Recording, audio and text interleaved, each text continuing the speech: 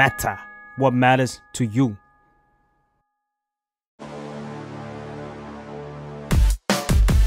โบจ็อบวันๆทำอะไรบ้าง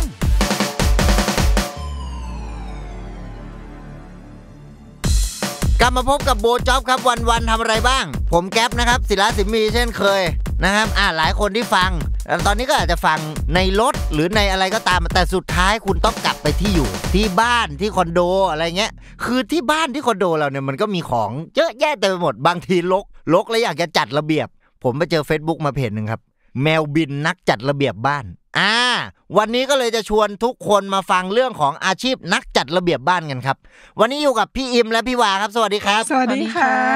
แนะนำตัวสักนิดหนึ่งสวัสดีค่ะอิมนะคะอิมยาดาเรือนผู้ค่ะเป็นนักจัดระเบียบบ้านมืออาชีพนะคะอ๋อค่ะวาค่ะปริยภาลิ้วทองค่ะก็เป็นหนึ่งในทีมแมวบินนักจัดระเบียบบ้านค่ะสบายๆนะวันนี้เพลินๆทีนี้คือผมอยากรู้แหละว่านักจัดระเบียบบ้านผมถามอย่างนี้ก่อนเลยนักจัดระเบียบบ้านคืออะไรนักจัดระเบียบบ้านนะคะคือถ้าคนทั่วไปก็จะคิดว่าเราเป็นแม่บ้านแต่จริงๆแล้วเราไม่ใช่แม่บ้านคำว่าแม่บ้านกับนักจัดระเบียบบ้านเนี่ยจะมีความต่างกันชัดเจนยังไงแม่บ้านเนี่ยเขาจะปัดกวาดเช็ดถูเช็ดกระจกถูพื้นและห้องน้ำนะคะไปขัดนู่นขัดนี่ให้มันสะอาดวาวๆครับแต่ของเราเราจะไม่เข้าไปในส่วนงานตรงนั้นเลยอ๋อเหรอหน้าที่ของเราคือทิ้งเก็บจัดระเบียบให้แยกประเภท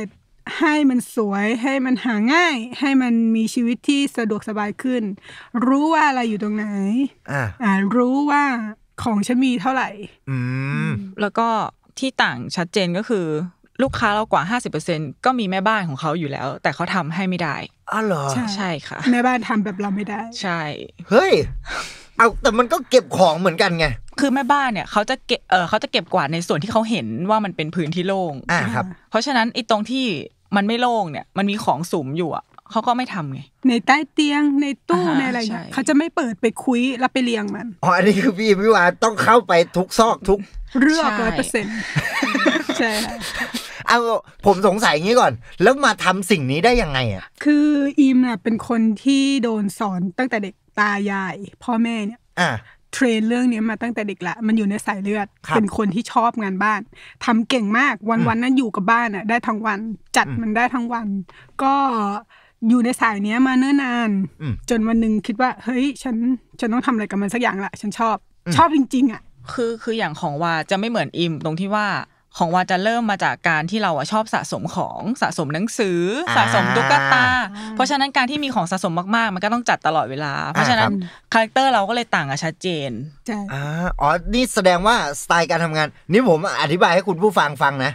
ตอนนี้ที่ผมอยู่ตรงหน้าผมเนี่ยคือพี่อิมกับพี่วาซึ่งพี่อิมใส่เสื้อดำใช่พี่วาใส่เสื้อขาวอันนี้คือคนละทางกันเลยใช่เราเป็นหยินหยางเราหยินหยางคือสังเกตว่าตัวนี้อีกคนตัวดำนะอีกคนตัวขาวอ๋อคือเอามาบาลานซ์กันใช่กลายเป็นหยินหยางที่ลงตัวมากๆใช่ค่ะแสดงว่าหมายถึงสไตล์การจัดของก็จะต่างกันด้วยต่างกันอย่างของพี่อิมเป็นไงสายโหดค่ะสายโหดทิ้ง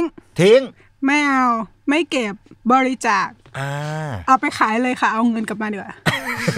ทิ้งอย่างเดียวจะเป็นเคสวิกฤตก็คือของเยอะล้นเขาออกชีวิตเขาเลยอ่ะ ต้องการให้มันโล่งเบาเหมือนเงินในกระเป๋า ต้องเจอแมวอิมค่ะส่วนถ้าเป็นแมววาของวาก็จะเป็นลักษณะของลูกค้าที่เขาเน้นสะสมของสะสมเช่นของที่มันมีราคาเช่นหนังสือหรืออาจจะเป็นพวกอุปกรณ์เครื่องเขียนอะไรต่างๆที่มันมีมูลค่าก็จะมีการจัดเก็บให้เขาอย่างเป็นระเบียบโดยที่ไม่เน้นทิ้งไม่ได้จริงๆก็จะต้องมาเคลียร์กันหรือบางทีเราอาจจะเถียงกันเองว่าเฮ้ยแกอันนี้ฉันจะทิ้งอันนี้ฉันจะเก็บก็มี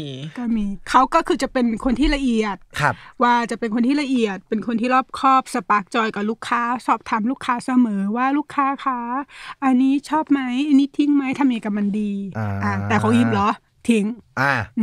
ไม่ต้องให้มันสะอาดอ่ะใช่ถ้าอย่างนั้นสมมุติว่าผมจะใช้บริการเงี้ยเวลาจองไปคือไปทั้งคู่เลยปะเราบางทีเราก็แบ่งเคสกันค่ะเคสที่เราไปทั้งคู่เนี่ยเป็นเคสร่วมก็คือเคสนั้นส่วนมากจะวิกฤตเคสใหญ่พื้นที่เยอะของเยอะค่ะเคสละเอียดอ่อนจะต้องผลึกกำลังกันแต่บางเคสที่มันสบายๆเคสปกติไม่ใช่ผู้ป่วยไม่ใช่ เคสวิกฤตอะไรก็จะแบ่งงานกันนอกจากความสวยงามหรือความเป็นระเบียบของบ้านเนี่ยเราต้องจัดระเบียบบ้านไปเพื่ออะไรมาอย่างเมื่อกี้ผมได้ยินเรื่องคนป่วยผู้ป่วยของเรานะคะจะมีเคสหลากหลายมีทั้งผู้ป่วยโรคสะสมของ holding disorder อันนี้คือมันเป็นโรคจริงๆเป็นโรคจริงค่ะเป็นโรคสะสมของซึ่งถูกวิจัยมาว่ามีโรคนี้จริงๆเนี่ยเมื่อไม่นานมานี้เองนะคะเมื่อไม่ถึง10 ปีที่ผ่านมาต่อไปก็จะเป็นผู้ป่วยโรคซึมเศร้าค่ะแล้วก็จะมีเคสจัดระเบียบสิ่งของจัดระเบียบชีวิตก่อนวาระสุดท้ายแล้วก็เคสที่บ้านรกทั่วไปครับค่ะอ๋องี้ผมขอเข้าไปหาเรื่องโรคเมื่อกี้สักหน่อยได้ไหมไอ้โรคสะสมของนี่มันคือยังไงนะเป็นโรคที่ส่วนมากจะเป็นกับคนที่มีอายุสักนิดนึงครับค่ะเขาจะชอบเก็บพวกของที่มันไม่ได้มีมูลค่าอะไรแล้วอย่างเช่นขวดพลาสติกแก้วโหลต่างๆกองกระดาษอะไรต่างๆเนี่ยค่ะคือเก็บในปริมาณที่เยอะนะคะบางครั้งเนี่ยผู้ป่วยเก็บจนมันไม่มีพื้นที่ใช้สอยแล้วคือเดินเข้าไปปุ๊บมันมีแค่ทางเดินซ้ายขวาก็คือเต็มเป็นของหมดเลยเป็นของหมดเลยคือเหมือนอย่างห้องที่เรานั่งอยู่เนี่ยค่ะเขาสามารถยัดของเข้าไปได้เป็นหมื่นชิ้นฮะเนี่ยห้องเนี้ยค่ะใช่มันก็เดิน59เองนะเนี่ยใช่ค่ะแต่มีจริงๆใช่ไหมมีจริงค่ะเหมือนเขาเสียเงินซื้ออะไรไปแล้วอ่ะเขาก็จะไม่มีวันทิ้งสิ่งนั้นเลยซื้อน้ำเปล่ามากินก็ต้องเก็บขวดไว้อะไรอย่างเงี้ยอันนี้คือผู้ป่วยโรคสะสมของส่วนอย่างเมื่อกี้เรื่องโรคซึมเศร้ามันเกี่ยวอะไรกับการจัดของหรือมันช่วยอะไรได้คือผู้ป่วยโรคซึมเศร้าเนี่ยเขาก็จะมีเคมีบางอย่างในสมองที่มันถูกหลั่งออกมาทำให้เขารู้สึกดิ่งรู้สึกดาวรู้สึกเหนื่อยล้าขี้เกียจไม่อยากจะทำอะไรพอไม่อยากจะขึ้นมาทำอะไรไม่อยากจะหยิบจับอะไรเนี่ยมันก็สะสมด้วยระยะเวลาที่เขาเป็นพอมันสะสมมากๆเนี่ยวันหนึ่งเนี่ยของมันก็เกลื่อนกลาดดาษดาคือเต็มหน้าที่ของเรานะคะเราต้องช่วยผู้ป่วยเป็นอันดับแรกก็คือช่วยจัดระเบียบสิ่งของให้เขามีชีวิตที่เขาเรียกว่าสะดวกสบายขึ้นทำให้เขารู้สึกโล่งมากที่สุดทำให้เขารู้สึกว่าเขาจะลำดับชีวิตได้ง่ายขึ้น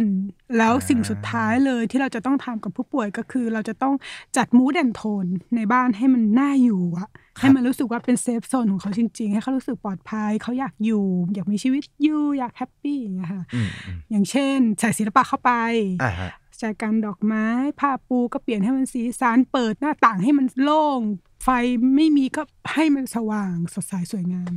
อากาศถ่ายเทอะไรเงี้ยแล้วอย่างไอหลักการพวกนี้คือเราได้มาจากไหนหรือเราเรียนมาหรือมันยังไงส่วนหนึ่งก็คือเราต้องเรียนรู้ครับเราต้องมีเรียนรู้มีศาสตร์ในการทำอาชีพของเรานะคะส่วนหนึ่งก็คือจากประสบการณ์ค่ะส่วนหนึ่งก็คือใจรักในหลายๆอย่างเนี่ยมารวมกันใช่พอเห็นภาพคร่าวๆแล้วนะว่าอย่างน้อยอาชีพนี้ก็คือเข้าไปจัดระเบียบจัดของในบ้านคนนี่แหละแล้วก็มันมีประโยชน์อะไรยังไงบ้างทีนี้อยากรู้โปรเซสการทำงานนะหมายถึงสมมุติว่าตอนนี้คือมีคิวผมได้ข่าวว่าฮอตซะด้วยคือปีนี้คิวเต็มแล้วค่ะถ้าผมจองวันนี้ผมได้คิวอีกทีเมื่อไหร่เนี่ยสิงหาคมปีหน้าค่ะก็คือ1 ปีพอดีเลยสิ1 ปีพอดีเลยค่ะแล้วสมมุติว่าพอมีคิววันนี้ต้องออกไปที่บ้านของลูกค้าเนี่ยก่อนหน้านั้นเราต้องเตรียมอะไรก่อนไหม study ค่ะเปิดดูรูปก็เพราะเขาจะต้องส่งรูปมาให้เราก่อนใช่ให้เราประเมินพอเราเห็นแล้วเราก็ต้องมานั่งวิเคราะห์ว่าโอเคยาดมกี่หลอดดี โอเคเธอเสียงพื้นพอไหมวันนี้สต็อกเก่าค่ะหลังจากนั้นเราก็เตรียมอุปกรณ์จัดระเบียบก็จะมีอุปกรณ์ของเราที่เราจะต้องใช้หิ้วไปตลอดพอไปถึงเคสเราก็ทักทายลูกค้าทำความรู้จักกับลูกค้าเนาะถ้าลูกค้าเขาสะดวกที่จะให้เวลาเราสักพักนึงอะไรเงี้ยค่ะก็จะคุยกันว่าแบบลูกค้าเป็นประมาณไหนอยากได้ฟีลลิ่งไหนอะไรที่จำเป็นจริงๆที่ต้องการให้เก็บไว้ไหมเช่นมันจะเจอพวกเอกสารสำคัญนะซะส่วนใหญ่ของมีค่าอะไรอย่างเงี้ยค่ะก็คุยกันสักพักนึงเพื่อเราจะได้เรียนรู้ลูกค้าด้วยในขณะเดียวกันลูกค้าก็จะได้แบบแจ้งเราได้ว่ารายละเอียดอะไรยังไงเพราะบางทีความสำคัญของแต่ละคนไม่เหมือนกันไงก็ต้องเรียนรู้กันสักพักนึงอย่างเช่นเขาก็จะบอกเราว่าอันนี้เป็นห่วงจุ้ยนะคะเราก็จะไม่แตะคือห้องนี้เป็นห้องของคุณแม่นะคะไม่ต้องเข้าไปแล้วก็ตรงนั้น น่ะรู้สึกว่าจะมีเอกสารสำคัญถ้าเจอเก็บให้ด้วยแล้วก็สิ่งที่เราจะต้องคอมมิตเมนต์ลูกค้ากันตลอดเป็นกฎของเราก็คือสิ่งของมีค่าครับหอบไปฝากธนาคารให้เรียบร้อยมันจะได้ไม่ต้องมาทะเลาะกันนะถูกค่ะใช่เพราะเมื่อกี้จริงๆพอผมฟังผมสงสัยว่าสมมุตินะผมมีรูปที่ไปเที่ยวกับแฟนเนี่ยผมสะสมเป็นรูปโพลารอยด์เงี้ยเก็บไว้ปุ๊บเสร็จแล้วปรากฏว่าก็มีรูปของแฟนเก่าด้วยสมมุติเก็บไว้อีกเต็มไปหมดเลยไปพวกใบเสร็จอะไรที่ไปเคยไปเที่ยวด้วยกันอะไรเงี้ยแล้วพี่ใช้หลักการอะไรในการแบบอันนี้ทิ้งอันนี้ไม่ทิ้งอะไรเงี้ยคือถ้าแบบนั้นน่ะอย่างส่วนใหญ่ก็ว่าจะเป็นคนหยิบถ้าเจอหมายถึงถ้าไปด้วยกันถ้าเจอก็จะหยิบรูปก็คือรูปคุณจะแฟนเก่าแฟนใหม่แฟนคนที่เท่าไหร่เราไม่สนใจเราก็จะรวมไว้ให้ทั้งหมดเพราะเราถือว่าเป็นความทรงจำเพราะว่ามันชัดเจนอยู่แล้วเป็นรูปถ่ายแต่ถ้าคุณไปเคยมอบดอกไม้วาเลนไทน์กันเมื่อ10 ปีก่อนหรือเห็นว่าเป็นดอกไม้แห้งอันนั้นคือทิ้งถ้าคุณไม่พูดอะไรนะใช่ทิ้งเพราะมีความรู้สึกว่ามันไม่ควรเก็บไว้อะไรอย่างเงี้ยค่ะหรือว่ามันไม่ได้ทำให้ชีวิตคุณเจริญก้าวหน้า เงินเดือนไม่ได้ขึ้นดอกไม้แห้งก็ไม่ได้ทำให้เงินเดือนมันขึ้นหรอกหวยก็ไม่ได้ถูกเลยทิ้งค่ะหรือตุ๊กตาที่คุณบอกว่าจะให้เราเก็บแต่สภาพตอนที่มันอยู่คือมันเน่าแล้วมันคิดแล้วนึกออกไหมก็ไม่ควรอะไรอย่างเงี้ยค่ะเพราะมันก็จะมีผลในเรื่องของการใช้ชีวิตด้วยป่ะหมายถึงอย่างเก็บฝุ่นเก็บอะไรเงี้ยใช่ค่ะมันเราอยากให้คุณอยู่ปัจจุบันชั่วขณะมีชีวิตอยู่วันนี้พรุ่งนี้ก็พออย่าไปอยู่กับอดีตมากเลยทิ้งได้ก็ทิ้งอันนี้น่าสนใจหมายถึงก็คือการจัดบ้านมันก็เปรียบเสมือนหมายถึงทำให้ใช้ชีวิตได้ดีขึ้นเซซิโลชีวิตเริ่มนับหนึ่งสวยๆงี้ผมถามแบบโง่ๆเลยเคยมีเจ้าของบ้านแบบเฮ้ยของกูไปไหนวะแบบรีโมทแอร์กูเคยวางตรงนี้ทำไมมันหายไปไหนแล้วอะไรเงี้ยมีไหมคือเอาจริงๆถ้าเป็นธรรมชาติของคนยังไงก็หาไม่เจอหมายถึงว่าเพราะว่าตัวเองไม่ได้จัดเองขนาดตัวเองจัดยังหาไม่เจอเลยเนี่ยผมสงสัยเนี่ยแต่ทีเนี้ยในลักษณะนั้นนะคะก็จะเจอเป็นลักษณะว่าเราจะบอกคือตอนที่เราส่งงานเราจะบอกเขาหมดว่ากลุ่มประเภทนี้อยู่ตรงไหนมีอะไรอยู่ตรงไหนบ้างรีโมทจะไม่ไปอยู่ในครัวไม่ไปอยู่ในห้องน้ำแน่นอนเพราะฉะนั้นมันก็จะอยู่ในโซนหน้าทีวีลิ้นชักหรืออะไรอย่างเงี้ยค่ะมันอยู่ในโซนของมันสิ่งของพวกนี้มันจะถูกกำหนดแต่ตัวว่ามันจะต้องอยู่ตรงไหนเราจะกำหนดไว้แล้วเช่นหมวดเสื้อผ้ามันจะต้องอยู่ที่เสื้อผ้าเท่านั้นไม้แขวนเสื้อจะไปอยู่ห้องครัวไม่ได้นาฬิกาจะไปอยู่ตรงโต๊ะกับข้าวไม่ได้เพราะฉะนั้นเวลาที่เราจัดไปแล้วเนี่ยเราก็จะมาส่งงานให้ลูกค้าก่อนว่ามันอยู่ตรงนี้นะคะแล้วถ้าเกิดว่าลูกค้าหาของไม่เจอให้นึกว่าประเภทอันนั้นมันเป็นประเภทอะไรมันง่ายมากเลยค่ะวิธีการหาของที่มันหาไม่เจอมันอยู่ตรงไหนมันง่ายนิดเดียวประเภทนั้นเป็นประเภทอะไรสมมติว่าผ้าพันคอของผมอยู่ไหนผ้าพันคอมันก็อยู่ในหมวดผ้าพันคอเสื้อผ้าใช่ก็ต้องขึ้นไปที่ห้องเสื้อผ้าอย่างเดียวมันจะไม่อยู่ในครัวค่ะไม่อยู่ในตู้เย็นแล้วก็ไม่อยู่ในห้องน้ำแต่ถ้าหากว่าเราเห็นแล้วว่าลูกค้ามีต้มหูอยู่ประมาณ100คู่จะมาถามแล้วว่าคู่สีชมพูปลายแหลมๆอะไรอย่างเงี้ยเราคงตอบไม่ได้จริงๆใช่แต่ว่ามันอยู่ในหมวดนี้เครื่องประดับอะไรมันอยู่ตรงนี้ค่ะวางไว้ข้างๆกับลิปสติกแต่1 ใน 100เนี่ยไปหาเอาเจอแน่นอนเพราะฉะนั้นผมทวนวิธีการทำงานนิดนึงนะก็คือเท่ากับว่าสมมุติว่าพอมีลูกค้าจะต้องส่งรูปให้เราก่อนเพื่อประเมินซึ่งประเมินตรงเนี้ยก็คือพี่อิมพี่วาก็จะประเมินเวลาในการทำงานด้วยใช่ไหมใช่ค่ะว่าเคสนี้กี่วันสมมุติว่าประเมินเสร็จปุ๊บพอถึงวันที่ทำงานจริงพี่อิมพี่วาก็จะลงพื้นที่ไปเสร็จแล้วก็ไปจัดซึ่งไปจัดเนี่ยเจ้าของบ้านเขาอยู่กับเราด้วยไหมอยู่ด้วยหรือไม่อยู่ด้วยก็ได้ค่ะก็แล้วแต่แต่ว่ากฎของเราก็คือไม่อนุญาตให้สปาร์กจอยด้วยกันหมายถึงยังไงสปาร์กจอยก็คือว่าโอ้ยฉันมีความสุขจังเลยอันนี้มันสวยนะฉันแบบทิ้งไม่ได้หรอกนะฉันแบบ3 เดือนก็ไม่เสร็จ3 เดือนก็ไม่เสร็จค่ะ เพราะฉะนั้นเราจะให้ลูกค้าแค่ลูกค้าขาอะไรที่ลูกค้าไม่อยากทิ้งลูกค้าเก็บไปฝากไว้ที่ธนาคารก่อนเลยนอกนั้นเดี๋ยวหนูจัดการให้เองแล้วก็เหมือนที่บอกเมื่อกี้ก็คือหมายถึงพอเข้าไปถ้ามีเวลาก็อาจจะพูดคุยกันก่อนคาแรคเตอร์เป็นยังไงเขาเป็นคนลักษณะไหนเราจะได้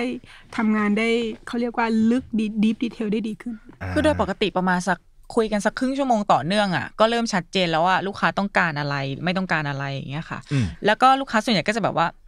ตัดใจทิ้งให้หน่อยนะอะไรอย่างเงี้ยพอคุยเสร็จแล้วก็เริ่มเลยค่ะก็จัดไปแยกประเภทเราก็จะไปโซนๆก่อนครับวันนี้เดี๋ยว เอาห้องครัวก่อนห้องครัวเสร็จแล้วเดี๋ยวไปต่อที่ห้องนอนครับเราก็คือทำเป็นโซนๆไปแล้วก็เรามาแยกประเภทแยกว่าอันเนี้ยเป็นหมวดอะไรพลาสติกกระดาษเสื้อผ้าพออันนี้คือแยกแบบแยกโดยไม่ละเอียดแยกแบบหยาบก่อนพอมาถึงพอเราแยกได้แล้วเนี่ยเราก็จะมาแยกแบบละเอียดก่อนที่เราจะไปแยกละเอียดเดี๋ยวเราจะต้องดูก่อนว่ามันมีพื้นที่ใช้สอยเหลือกี่ตารางเมตรมันก็เกี่ยวกับเรื่องเราก็ต้องรู้พื้นที่ของที่เราจะไปจัดก่อนด้วยใช่ไหมครับใช่ค่ะว่าเขามีอุปกรณ์อะไรไหมมีตู้เหลือเท่าไหร่แน่นเท่าไหร่คือเราก็ต้องดูตั้งแต่ตอนประเมินด้วยแหละว่าแบบลูกค้าเขามีอุปกรณ์จัดเก็บได้มากขนาดไหนเขาพร้อมที่จะซื้อไปพร้อมกับเราหรือเปล่าอะไรอย่างเงี้ยค่ะถ้าสมมติว่าลูกค้าบอกว่าเฮ้ยเขาไม่พร้อมซื้อโอเคคุณต้องยอมรับนะว่าของในห้องคุณคือต้องทิ้งต้องบริจาคเพราะมันไม่มีพื้นที่แล้วถ้าคุณไม่พร้อมที่จะหาที่ลงอันเนี้ยคือผมไปส่องเพจแมวบินนักจัดระเบียบบ้านแล้วผมก็เห็นว่าสมมติอย่างมีเคสที่เป็นแบบรองเท้าอะไรเงี้ยพี่แล้วก็เยอะเลยรองเท้าเยอะเลยภาพ before แล้วพอภาพ after มันมีกล่องแล้วรองเท้าก็ไปอยู่ในกล่องแล้วอย่างเงี้ยกล่องนี้ก็คือหมายถึงเราก็ต้องคุยกับลูกค้าก่อนอะไรเงี้ยป่ะก็ถ้าไม่มีเราก็ต้องซื้อถ้ามีอยู่แล้วเราก็ใช่ซึ่งเท่ากับว่ามันก็จะเป็นการตกลงกันก่อนด้วยป่ะว่ามันสมมุตินะมันมีกล่องที่ต้องซื้อนะมันมีสิ่งที่ต้องซื้อเพิ่มค่ะลูกค้าโอเคไหมอะไรอย่างนั้นไหมใช่ใช่คือถ้าลูกค้าสะดวกไปซื้อเองก็ไปซื้อเราก็อาจจะแจ้งกันว่าใช่ซื้อประมาณนี้นะคะสีนี้นะแต่ถ้าลูกค้าไม่สะดวกลูกค้าก็จะบอกให้เราซื้อให้หน่อยเราหน้าที่เราซื้อเราก็ต้องดูธีมว่าคาแรคเตอร์เขาเป็นแบบนี้ห้องเขาสีนี้มันจะต้องออกมาเป็นมูดแอนด์โทนแนวไหนต้องซื้อประมาณไหนไอสิ่งนี้ก็คืออยู่ในขั้นตอนการทำงานจัดระเบียบของแต่ละห้องแต่ละโซนใช่ค่ะแล้วก็แล้วแต่สมมติทำไปอาจจะวันนึง2 วันก็ว่ากันไปเคสที่มันแบบหนักๆนี่มันสักนานแค่ไหนมันต้องดูว่าหนักคือถ้าสมมติว่าหนักแล้วห้องเล็กๆก็อาจจะใช้เวลาน้อยอะไรอย่างเงี้ยค่ะแต่ถ้ามันหนักแล้วอาคารพาณิชย์5 ชั้นอย่างเงี้ยบ้านก็ต้องตีแบบ5 วัน 7 วันไปก่อนนานสุดตั้งแต่เคยทำมาเนี่ยสถานที่1ที่เนี่ยบ้าน1หลังเนี่ยกี่วัน7 วัน7 วันถ้าเหมาหลังค่ะทุกห้องมี4 ห้องนอน3 ห้องน้ำ2 ห้องครัวพื้นที่200 ตารางวาบ้านก็ครึ่งนึงของพื้นที่แล้วค่ะคือมันนานด้วยจำนวนห้องที่มันแบบอะไรอย่างเงี้ยจำนวนของระยะทางที่อยู่ไกลกัน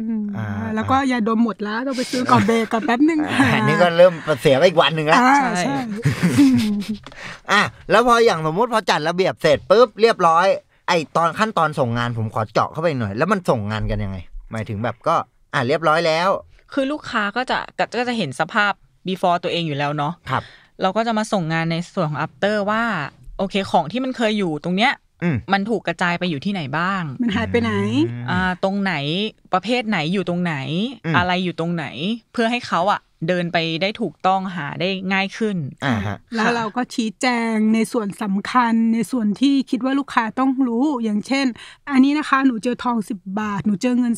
200,000หนูเจอเหรียญสลึงหนูเจอนาฬิกาอะไรเงี้ยค่ะพวกนี้เราก็ต้องส่งคืนสมมติว่าเขาไม่ได้อยู่กับเราตลอดเวลาใช่ไหมคะเมื่อส่งงานเสร็จแล้วก็ต้องส่งเนี่ยคือลูกค้าแล้วก็บางครั้งเอกสารสำคัญโฉนดที่ดินเอกสารอะไรที่เราคิดว่าลูกค้าไม่รู้ว่ามีอยู่เราจะต้องแจ้งว่ามันอยู่ตรงนี้นะคะแล้วก็จะส่งงานอีกอย่างหนึ่งก็คือว่าของบางอย่างไม่มีที่ลงก็คือมันเต็มหมดแม็กแล้วคือเราก็จะมารวมกันเอาไว้ให้ลูกค้าแล้วก็แจ้งลูกค้าว่าลูกค้าจะต้องไปตะลุย explorer กับมันอีกทีนะว่ามันจะต้องโดนจัดการเพราะว่าลูกค้าไม่พร้อมที่จะมีสถานที่หรือว่าอุปกรณ์ให้เราจัดระเบียบแล้วก็พรีเซนต์ว่าเนี่ยผลงานการเก็บขยะของหนูวันนี้ มีปริมาณกี่เคอแล้วก็จะแจ้งนะคะแล้วก่อนที่เราจะไปเราก็จะให้ลูกค้าเนี่ยรีเช็คว่าในตัวเราไม่ได้มีอะไรติดไม้เต็มมือไปนะค่ะเพื่อความปลอดภัยแต่ทั้งนี้ทั้งนั้นก็คือจะมีอยู่1อย่างที่เราจะไม่ยุ่งกับเขาก็คือเครื่องนุ่งห่มตั้งแต่หัวจรดเท้าก็คือลูกค้าจะต้องเลือกมาให้เราตั้งแต่แรกสมมติว่าลูกค้ามี1,000 ตัวเนี่ย ลูกค้าต้องแยกออกมาเลยว่าจะใช้ที่จะเอาไปใส่ในตู้เสื้อผ้าเนี่ย เท่าไหร่ที่เหลือก็คือจะขายจะบริจาคจะทิ้งก็สุดแท้แต่ลูกค้าแต่เราก็จะแยกให้อะไรอย่างเงี้ยมันเป็นสิ่งเดียวเสื้อผ้าเป็นสิ่งเดียวที่เราไม่สามารถหลับตาและนิมิตฝันให้ได้ว่าเราจะทิ้งได้หรือไม่ได้อย่างเดียวเลยที่เราทำไม่ได้คือเสื้อผ้าหลายท่านก็พยายามที่จะแบบว่าช่วยดูให้หน่อยมันยังเหมาะกับตัวเขาอยู่ไหมซึ่งเราไม่ได้จริงๆเราไม่รู้อะค่ะว่าเฮ้ยเขาใส่หรือเปล่าเอวตอนนี้เท่าไหร่ขออนุญาตลูกค้าขอวัดนะอุ้ยแบบ28แล้วเนี่ยอะไรอย่างเงี้ยได้แล้วเราไม่รู้จริงๆเพราะบางท่านแบบเสื้อขาดแล้วก็ยังเอาไว้ก็มีคนขี้หนาวเงี้ยเราก็มีเสื้อหนาๆเยอะแล้วก็เชี่ยเมืองไทยร้อนชิบหายเราก็ไม่กล้าทิ้ง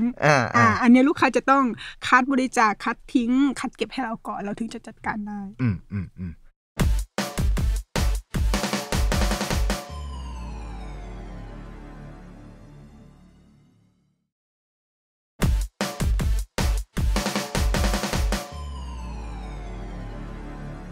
ตั้งแต่ผมฟังมาเนี่ยผมรู้สึกว่าน่าจะมีคนสงสัยว่าอ้าวแล้วอาชีพเนี้ยมันอาศัยทักษะหรือความรู้อะไรที่ต่างจากการจัดบ้านปกติบ้างอย่างแรกเลยนะคะทักษะที่เราจะมีก็คือศาสตร์ในณที่นี้เนี่ยถ้าเป็นแม่บ้านทั่วไปหรือคนทั่วไปเวลาบางคนเขาจัดบ้านทีนะเขาใช้เวลาเป็นเดือนบางคนเป็นปีบางคน3 วันก็ไม่จบแต่ศาสตร์ของเราเนี่ยมีวิธีการในการทำให้มันจบภายใน1 วันภายในครึ่งวันภายใน3 วันด้วยสเกลที่มันใหญ่กับกำลังพลที่มีหิวแค่เนี้ยเรามีวิธีมันเลยแตกต่างก็คือเราทำด้วยศาสตร์เรามีเทคนิคทำให้มันเร็วเรามีเทคนิคในการที่จะคัดแยกเรามีเทคนิคในการที่จะรู้ว่าอะไรคือขยะหลายคนไม่รู้ว่าขยะมันเป็นยังไงอะไรมันคือขยะ 20% ของทุกบ้านเลยนะจะมีขยะโดยที่ตัวเองเก็บโดยที่ไม่รู้ตัวเนี่ยว่ามันเป็นขยะใช่เกือบ 20% ขยะคืออะไรถ้างั้นจริงๆแล้วยกอย่างชัดเจนก็อย่างเช่นในตู้เย็นเนี่ยครับตู้เย็นเปิดมาตู้เย็นของเต็มเลยใช่ไหมคะเหมือนพร้อมทานพอเราได้รื้อจริงๆก็คือทุกอย่างหมดอายุหมดคือขยะทั้งหมดขยะทั้งหมดเลยใช่ไม่ใช่ว่าอยู่ดีๆเราไปโกยของลูกค้าทิ้งเพื่อให้มันโล่งนะคะแต่ทุกสิ่งทุกอย่างละเอียดดูทุกชิ้นว่าเบบี้ฟอร์ไปหรือยัง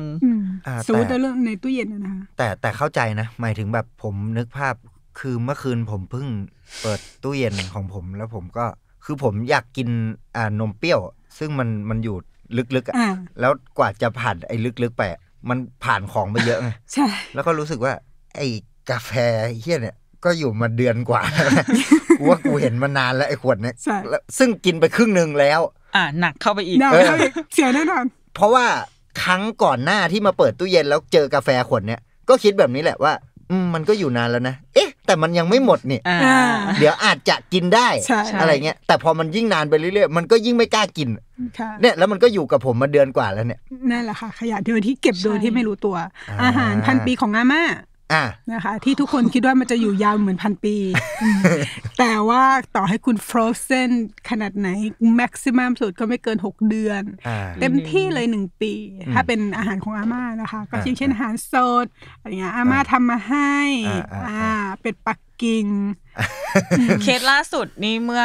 วันอาทิตย์ที่ผ่านมาตบตีกับลูกค้าเรื่องบวยดองกันอยู่ทำยังไงเราจะทิ้งลูกค้าไม่ยอมสุดท้ายก็ต้องเก็บไว้ให้เขา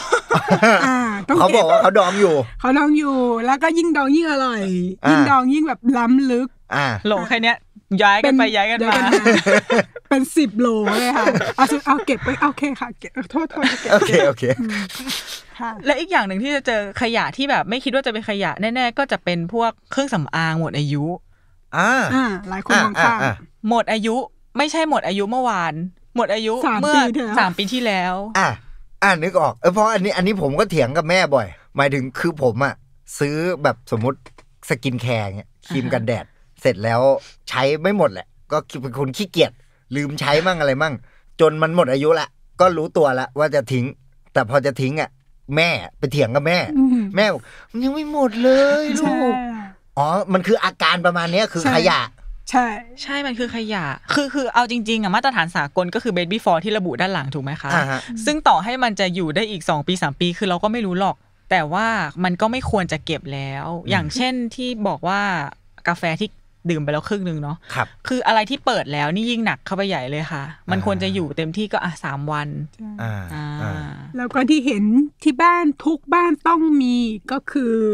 กล่องอาหารที่มากับ delivery ใช่แก้ว Amazon แก้วเซเว่นแก้วกาแฟที่มันแข็งหน่อยที่มันแข็งๆเนี่ยอย่างนี้ก็เก็บไม่แข็งก็เก็บ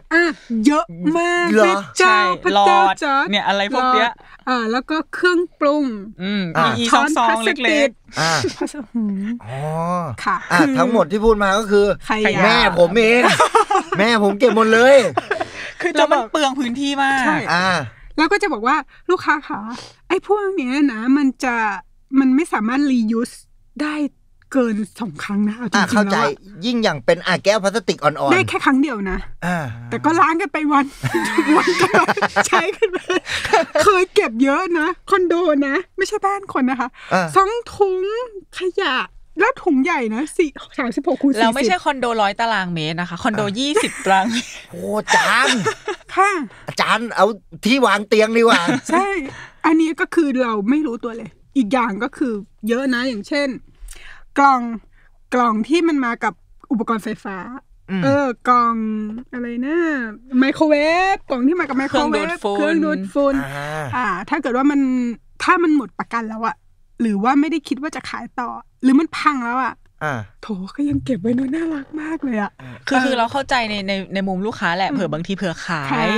หรือว่าเอาให้คนอื่นหรืออะไรอย่างเงี้ยแต่คือสุดท้ายแล้วอ่ะมันอาจจะถูกวางมา3 ปีแล้วก็ได้ถูกไหมฝุ่นเกาะอะไรอย่างเงี้ยค่ะกล่องเตาสุกี้เนี่ยเยอะมากเลยครับควรเอาที่ไว้อย่างอื่นดีกว่ากล่องที่มันมากับนาฬิกากระเป๋าเงินแก้วเย็นติอะไรอย่างเงี้ยใช่ที่ทุกคนไม่รู้ว่ามันคือขยะเคลียร์ตรงนี้ไปได้มันก็โล่งถุงอีกอย่างนึงถุงพลาสติกรักโลกรักกันจนแบบ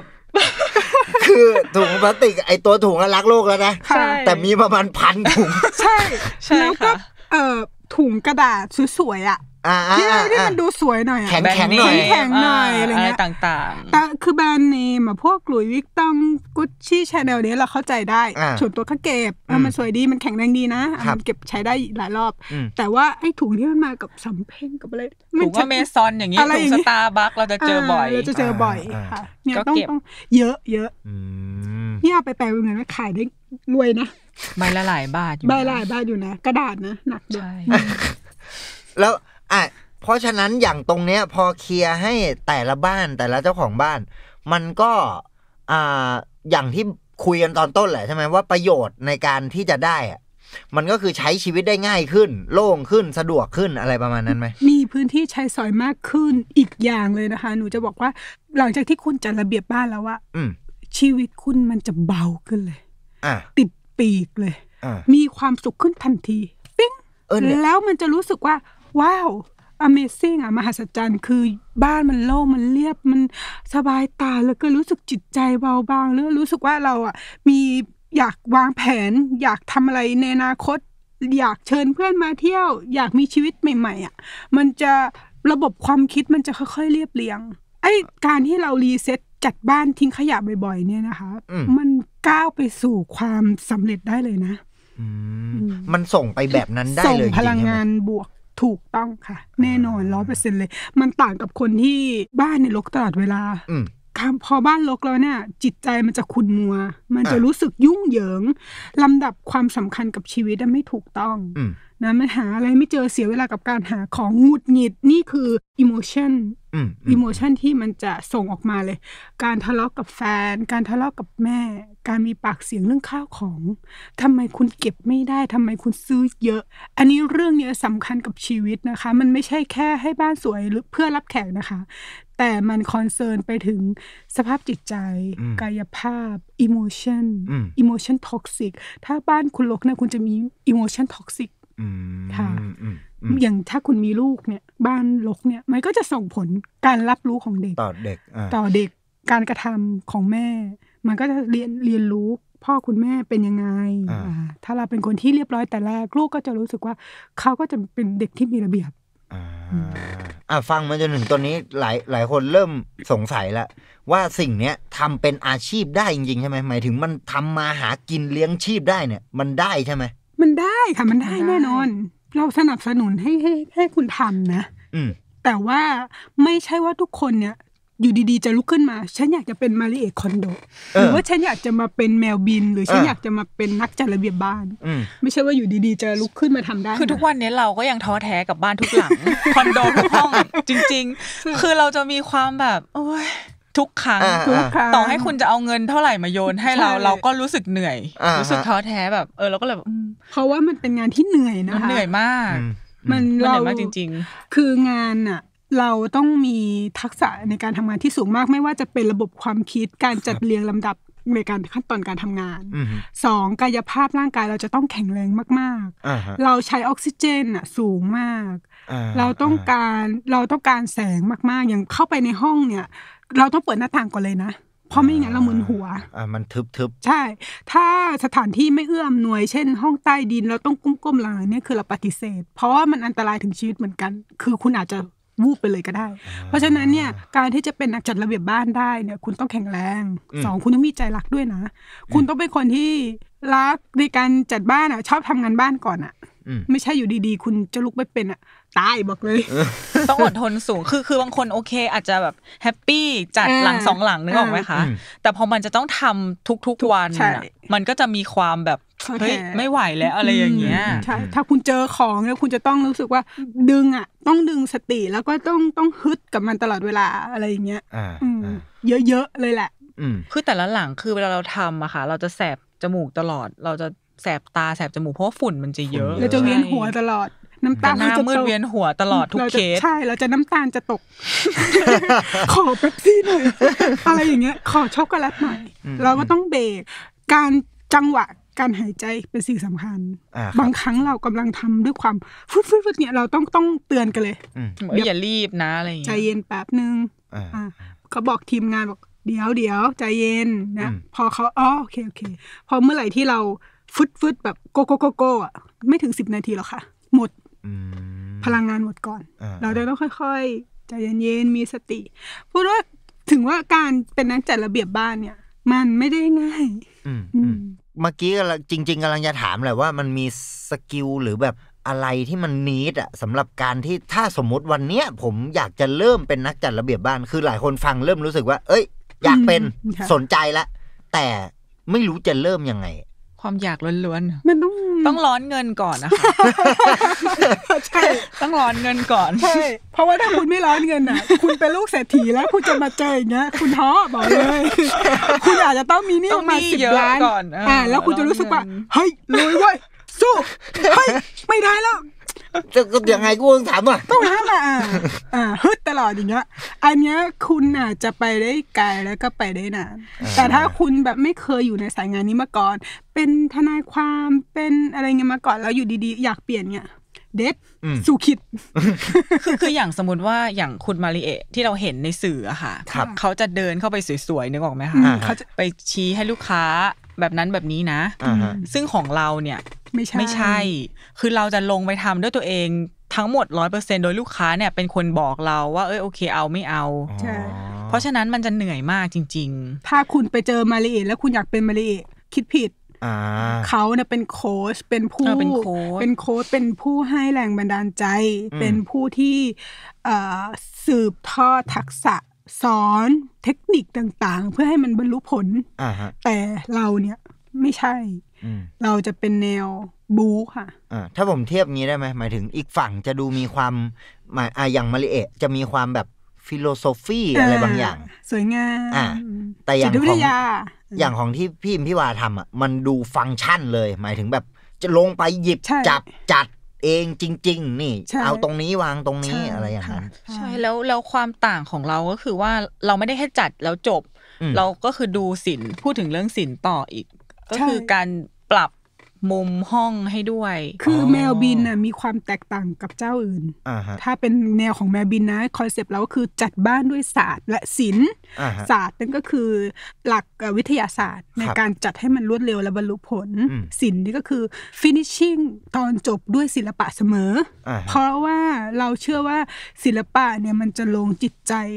ของผู้อยู่อาศัยและบ้านทุกบ้านที่อยู่อาศัยมันควรที่จะต้องเสริมศิลปะไปเยอะๆเมืองไทยเนี่ยมันจะต้องมีศิลปะเข้ามาส่งเสริมบรรยากาศบ้านให้มันเป็นโฮมมี่อ่ะให้มันรู้สึกอบอุ่นมากขึ้นเพราะฉะนั้นเนี่ยเราสองคนเนี่ยชอบศิลปะกันมาตั้งแต่เด็กพี่ชายเขาก็เป็นอาจารย์ศิลปากรส่วนอิมก็อยู่ในวงการโรงแรมจัดบ้านอะไรเงี้ยก็อยู่ในสายงานศิลปะมาเสมอเพราะฉะนั้นเนี่ยเราจะใส่ความเป็นศิลปะให้กับลูกค้าอย่างเช่นเวลาเราไปคุยไปเจออะไรมาเราเจองานศิลปะงานภาพเขียนของอาจารย์นู้นอาจารย์นี้หรือว่าแจกันดอกไม้ที่มันเก่าแล้วเราก็เอามาแมทชิ่งเอามาตั้งเอามาจัดเรียงให้มันรู้สึกว่าได้บรรยากาศเราไม่แค่จัดให้มันจบแต่เราจะใส่ศิลปะให้ไปเสมอนี่คือจัดบ้านด้วยสารศิลป์ของแมวบินอันนี้คือสิ่งสำคัญที่เราจะต้องมีเนาะอย่างเมื่อกี้ที่ผมถามว่าอยากเริ่มแต่ไม่รู้จะเริ่มยังไงแปลว่าเหมือนเราก็ต้องมีพอร์ตในการจัดบ้านก่อนเปล่าวะหมายถึงเป็นตัวอย่างให้ลูกค้าได้เห็นถ้าสมมุติผมจะเริ่มเป็นนักจัดระเบียบบ้านเพราะว่าคืออันนี้ผมไม่รู้ผมเข้าใจถูกป่ะว่ามันไม่ได้มีสถานที่ให้ผมเดินไปสมัครว่ากูอยากเป็นนักจัดระเบียบบ้านขอยื่นใบสมัครครับอะไรเงี้ยค่ะอย่างปกติอะค่ะเราอาจจะทำเป็นเหมือนออฟไลน์เนาะเพราะเราก็ไม่ได้เชี่ยวชาญโซเชียลอะไรหรอกจนเคสที่เราคิดว่าจะเอามาออกแบบหน้าสื่อเนาะอิมเขาไปหาลูกค้าไปจัดระเบียบบ้านลูกค้านี่แหละตอนไปก็สภาพอย่างเงี้ยค่ะ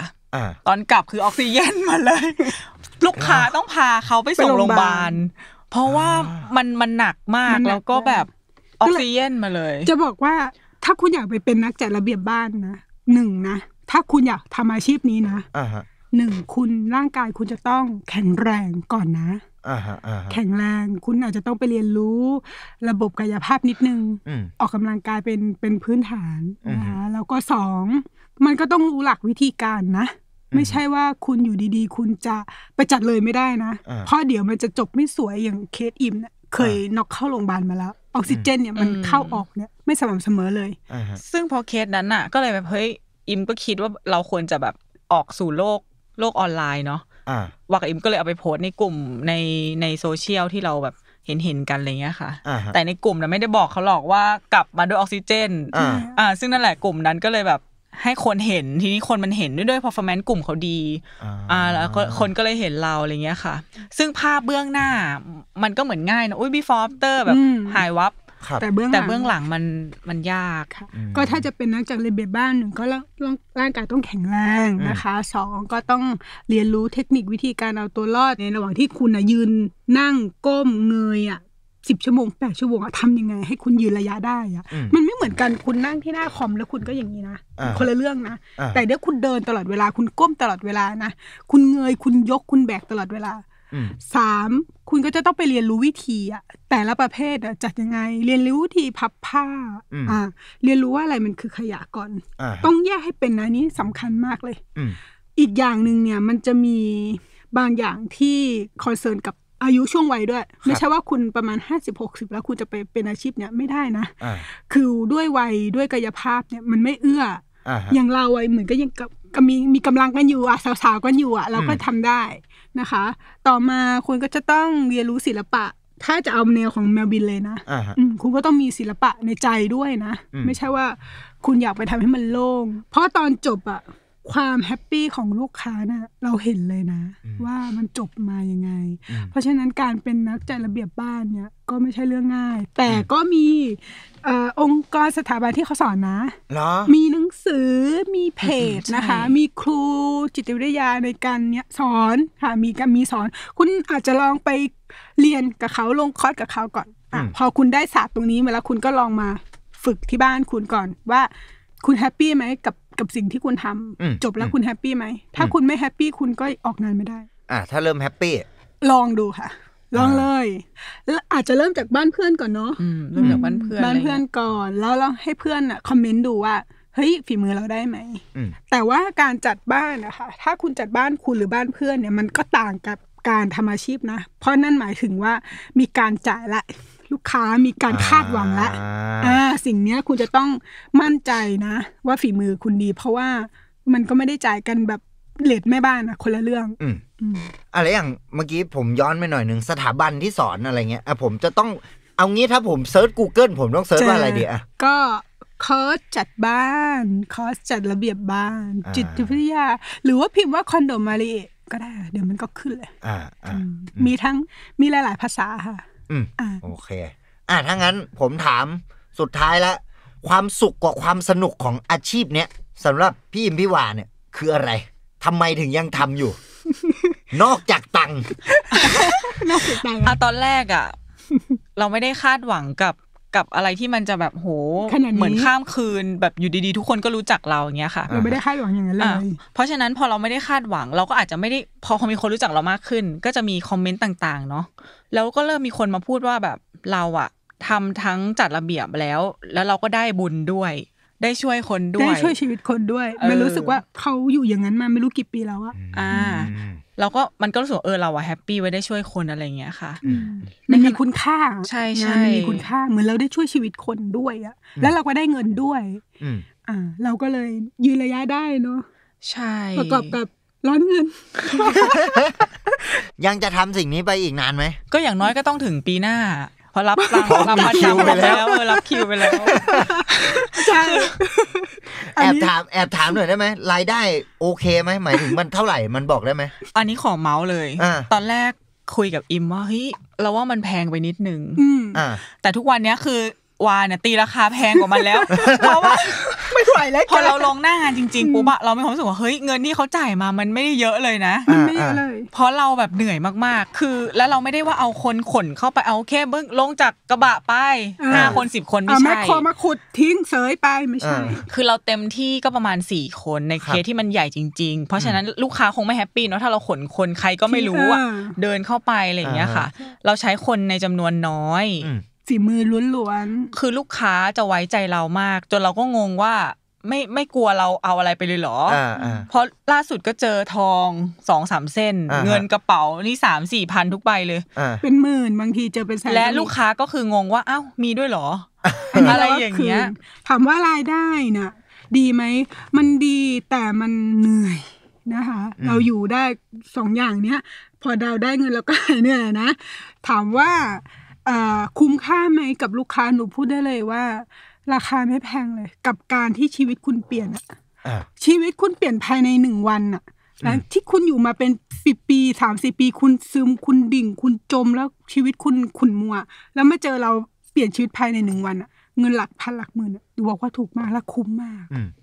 แต่เราก็จะเขาเรียกอะไรดีด้ากับการที่จะไปออกเคสทุกรอบแต่เราก็จะเซ็งตอนที่แบบเวลาเราเปิดประตูเข้าไปแล้วมันแบบมัน บางทีมันส่วนใหญ่คือจะบวกแน่นอนหมายถึงว่าบวกคือของที่เขาถ่ายรูปมาประเมินมันน้อยกว่าที่เราเห็นใช่ซึ่งอย่างที่บอกว่าคอนโด20 ตารางสมมติ20 ตารางเมตรเนี่ยมันเล็กมากนะมันก็ไม่ได้ใหญ่แต่ใช้เวลา3 วันไม่จบสักทีอย่างเงี้ยคือของมันประมาณ500 ตารางเมตรคือของมันเยอะมากอะไรอย่างเงี้ยค่ะหรือแบบเหมือนลูกค้าบางคนก็แบบยกมือไหว้เราเนาะว่าแบบพี่ช่วยหนูหน่อยนะอะไรเงี้ยหนูไม่ไหวแล้วอะไรเงี้ยเขาไม่รู้ที่จะไปหาใครแล้วเขาก็รู้ว่าแม่บ้านก็ปฏิเสธเขาเหมือนกันบริษัทแม่บ้านรับทำความสะอาดเพราะเขาคนละสายงานกันเขาไม่รู้ว่าจะต้องทำยังไงมันจะดูดฝุ่นยังไงอะคะถูกไหมมีเคสสนุกเยอะทำให้เรายืนระยะเนาะเพราะว่ามันมีความสนุกคือเราอะด้วยคาแรคเตอร์เราเราเป็นคนที่สนุกและคนที่จอยกับงานนี่กับใจเป็นคนบ้าๆบอๆนิดนึงคุณวาก็จะเป็นคนอีกคาแรคเตอร์นึงพอเรามาอยู่ด้วยกันแล้วมันก็สนุกเราจะตื่นเต้นกับเคสของเราเสมอมีเคสแปลกๆมีแบบทิ้งกุญแจให้เลยเจอกัน3 นาทีแล้วก็หายไปเลย เขาบอกว่าโทษนะครับคืออะไรที่มันสำคัญกับชีวิตผมเก็บให้หน่อยแต่อะไรที่ผมคิดว่ามันไม่สำคัญกับชีวิตผมก็จัดการได้เลยอันนี้ก็คิดแปลก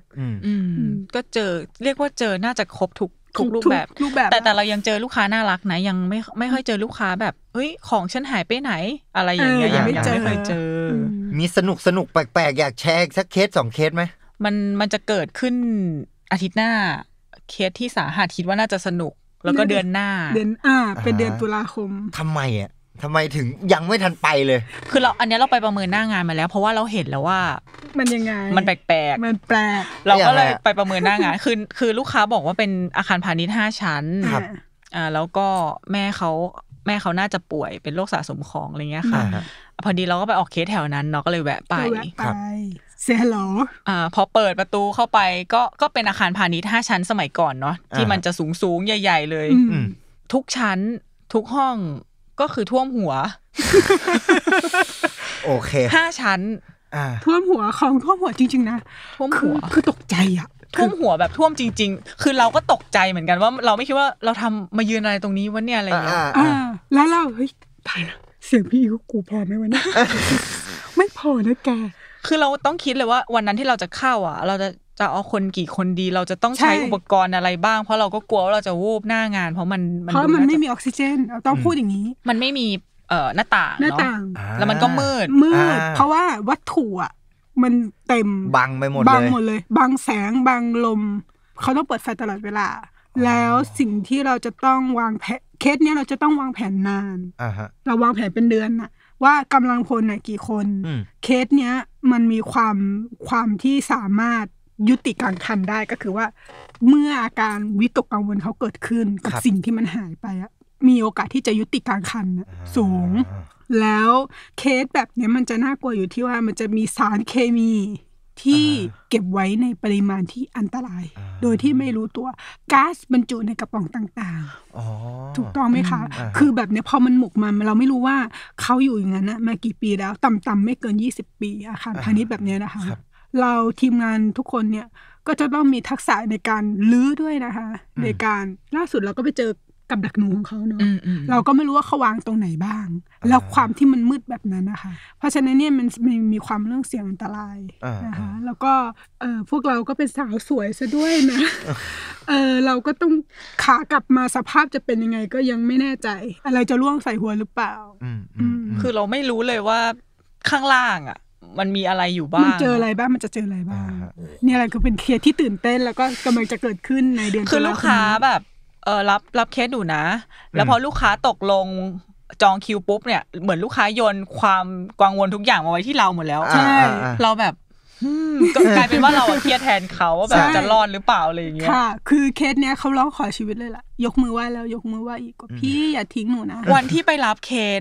วันที่ไปประเมินคือว่าจะร้องไห้ตามเขาเลยนะเพราะเขาแบบคือเหมือนเขาก็เล่าให้ฟังว่ามันแย่ขนาดไหนอะไรอย่างเงี้ยเขาอยู่บ้านไม่ได้ค่ะออกซิเจนต่ำตลอดเวลาคือตัวเขาก็จะแบบแย่เหมือนจะแย่สุขภาพเขาก็แย่เพราะว่ามันเป็นอย่างนั้นมานานนี่แหละที่นี่ขนาดผมยังไม่เห็นภาพพี่พูดซะผมเห็นภาพเลยหมายถึงไอ้ความของเยอะอันเนี้ยใช่โรคสะสมของเยอะไอ้ที่เราเห็นในข่าวมันไม่ใช่เรื่องเกินจริงอะค่ะที่บอกว่ามีผู้เช่าออกแล้วทิ้งขยะไว้มันเป็นอย่างนั้นละครมันไม่ได้เวอร์ใช่ของจริงหนักกว่านั้นเยอะอันนั้นอะระดับอนุบาลค่ะที่แมวบินเจอระดับร้องขอชีวิตโอเคถ้างั้นวันนี้เห็นภาพประมาณนึงนะเห็นภาพประมาณนึงกับอาชีพนักจัดระเบียบบ้านผมก็จะไม่รบกวนเวลาละให้ไปพักดีกว่าเตรียมที่จะไปเจอกับเคสประสบการณ์อันล้ำลึกนะโอเคยังไงวันนี้ขอบคุณพี่อิมกับพี่วามากๆนะครับผมขอบคุณมากๆเลยขอบคุณมากๆเลยถ้าจะติดตามพี่อิมพี่วาหรืออยากไปจองคิวสิงหาปีหน้าผมต้องตามไปที่ไหนเข้าไปที่ Facebook นะคะพิมพ์ว่าแมวบินนักจัดระเบียบบ้านนะคะเดี๋ยวขึ้นมาเลยมีเพจเดียวนะคะก็จะเจอสาวสวยทั้ง2คนนะคะอยู่ในเพจแล้วอีกช่องทางนึงนะคะถ้าเอาฮานะคะไม่เอาสาระนะเอาฮาติดตามความฮาของแมวบินการจัดบ้านวิธีการทิ้งของแบบฮาๆยังไงก็เจอกันที่ TikTok นะคะพิมพ์ว่าแมวบินโฮมนะคะเร็วๆนี้เราก็จะมีช่อง YouTube เป็นของเราแล้วค่ะก็จะมีสาระปนฮานะคะแล้วก็อย่าลืมติดตามเราหลักๆเลย Facebook หรือนะคะใครที่ฟังอยู่ตอนนี้อยากจะได้เบอร์โทรนะคะโทรที่0808108010ค่ะเดี๋ยวเจออิมเลยค่ะโอเคติดต่อกันไปได้นะครับยังไงวันนี้ก็ขอบคุณพี่วายอีก1ครั้งขอบคุณมากๆขอบคุณมากขอบคุณเช่นกันค่ะได้เห็นภาพนะครับของอาชีพนักจัดระเบียบบ้านได้รู้ว่าทำกันยังไงโปรเซสการทำงานประโยชน์ของการจัดระเบียบบ้านรวมไปจนถึงถ้าอยากจะลองเป็นนักจัดระเบียบบ้านจะเริ่มยังไงนะฮะยินดีกับทุกคน ที่ฟังอยู่ขอให้กลับไปจัดของที่บ้านเอาลองจัดเองดูก่อนก็ได้นะเผื่อชีวิตจะดีขึ้นบ้างนะครับผมก็ว่าจะกลับไปจัดแล้วเพราะฉะนั้นวันนี้ลาไปก่อนส่วนอาทิตย์หน้าจะเป็นอาชีพอะไรก็ติดตามกันเช่นเคยครับกับโบจ็อบวันๆทำอะไรบ้างวันนี้ผมพี่อิมพี่วานลาไปก่อนครับสวัสดีครับสวัสดีค่ะ